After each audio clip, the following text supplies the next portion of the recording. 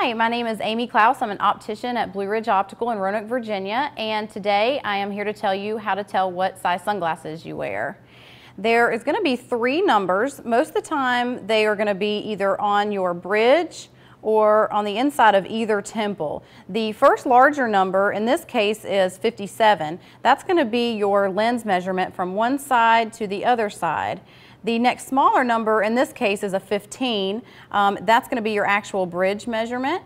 The third number is going to be a much larger number. In this case is 130, and that's your temple length. All of these are measured in millimeters. If you are shopping for sunglasses online and you're wondering how big they're going to be up and down, look and see if they list a B measurement. That's going to be from the very top to the bottom. And if you have any questions, you can always see your optician.